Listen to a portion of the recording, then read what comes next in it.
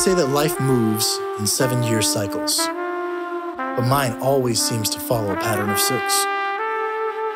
Like 6 years studying in college, 6 years in a long-distance relationship, 6 years of commuting from state to state, teaching at colleges, while spending 6 years in the car and on airplanes, on my weekends and vacations, so that I could be a father.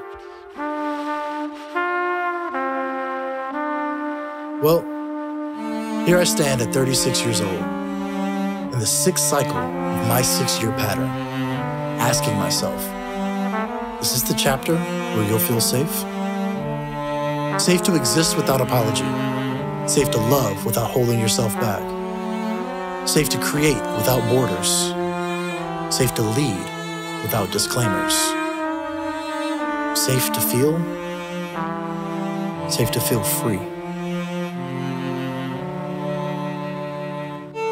Long before I could hear the music again, I could see the numbers. You see, numbers speak to me. Their patterns, rules, and order provide me with comfort, control. At first, the numbers were a distraction from the nothingness, a way to fill the void. But then they became the anchor to the realness. They forged a path to healing, to an escape from the past. Chris, you have this high threshold for stress and pain, but that doesn't mean you need to push yourself to the edge of it all the time. I learned how to fake a lot of things, and I don't need to anymore. I'm free, I'm safe. Do you feel that? That is well-being. Forge a pathway to it in your heart so that you can return there whenever you need to.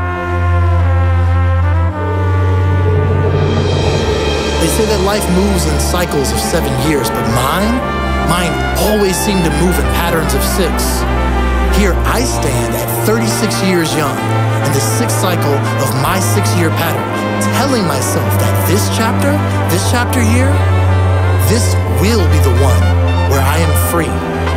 Free to exist without apology, free to love without holding myself back, free to create without borders, free to lead without disclaimers, free to feel safe. I don't have to ever pretend. I don't have to be anyone's superhero. I don't have to apologize for who I am. I don't have to hide how I feel for myself. I can be weird. I can be proud of my everything. You are loved. You are heard. You are seen. You are free. You are safe. You are safe. You are safe. I am safe.